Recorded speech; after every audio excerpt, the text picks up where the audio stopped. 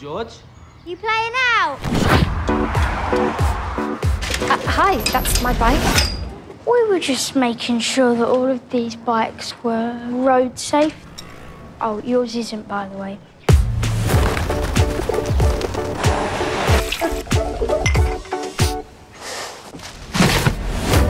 What stage of grief are you at now? I think I'm almost finished. Yeah, I feel sorry for her. She'll make it through. Lovely, though, that she's living with her uncle.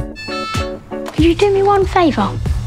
Georgie's doing great at school, thanks. Emotionally coping? We are eating spaghetti bolognese today. Well, I, for one, feel reassured. Who's Georgie? Who's asking? I'm Jason. I'm your dad.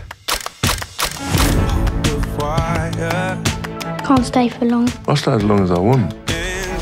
What if he's a big-time gangster? Maybe he was in prison. So hear me out on this one, yeah? No, he's not a vampire. That's just stupid. You think he'll stay?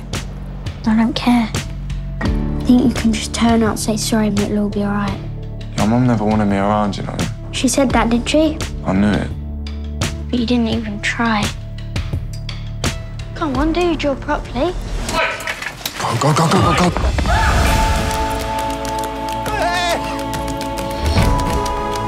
Didn't have a lighter. You missed one.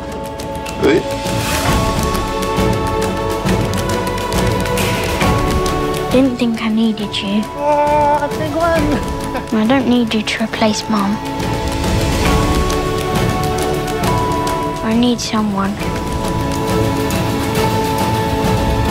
That was sick. That was shocking. Shocking? Yeah.